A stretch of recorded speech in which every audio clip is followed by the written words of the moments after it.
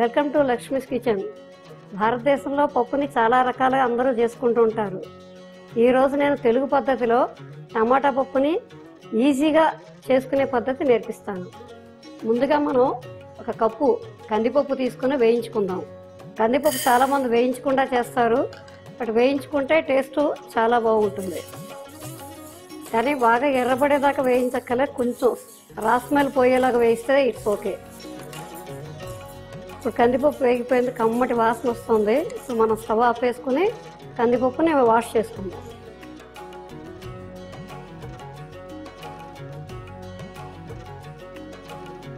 కందిపప్పు బాగా కడిగేసుకున్న తర్వాత కుక్కర్లో వేసుకుని ఒక కప్పు కందిపప్పుకి 2 గ్లాసులు నీళ్ళు పోసుకోవాలి.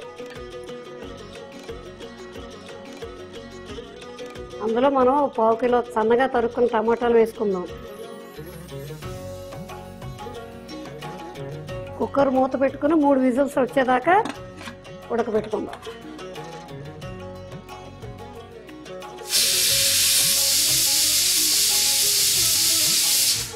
కుక్కర్ 3 విజిల్స్ అయిపోయింది. కుక్కర్ చల్లబడింది. మనం ఓపెన్ చేసి చూద్దాం ఉడికిందా లేదా అని.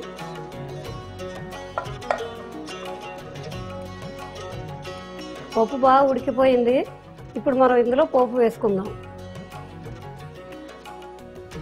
పోపు వేసుకోవడానికి ముందుగా స్టవ్ మీద ఉక్కుడు పెట్టుకుని 2 టేబుల్ స్పూన్ల నూనె వేసుకుందాం. నూనె వేడెక్కింది. ఇప్పుడు మనం 1 టీ స్పూన్ ఆవాలు వేసుకుందాం. 1/2 టీ స్పూను మెంతులు వేయాలి. మెంతులు ఆవాలు వేగిన తర్వాత మనం ఇందులో ఎండుమిరపకాయలు 3 వేసుకుందాం.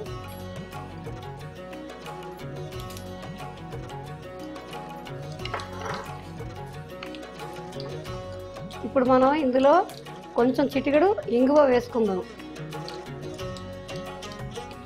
ఇందులోనే 3 కట్ చేసిన పచ్చిమిరపకాయలు, కొంచెం కరివేపాకు వేసుకుందాం.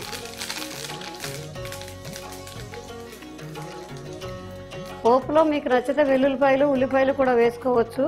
నేను వేసుకోకుండా చెప్తున్నాను, మీకు నచ్చితే వేసుకోండి. ఇప్పుడు పోపు వేగిపోయింది. మనం ఇందులో ఉడికిన పప్పుని వేసుకుందాం. పోపులో వేసిన పప్పుని బాగా కలిపి ఇందులో మనం తగినంత ఉప్పు, పసుపు వేసుకుందాం.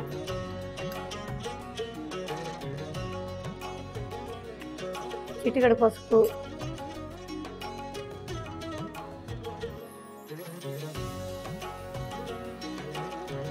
పప్పు బాగా ఉడికిపోయింది. ఇప్పుడు మనం కొత్తిమీరతో దీన్ని గార్నిష్ చేసుకుందాం.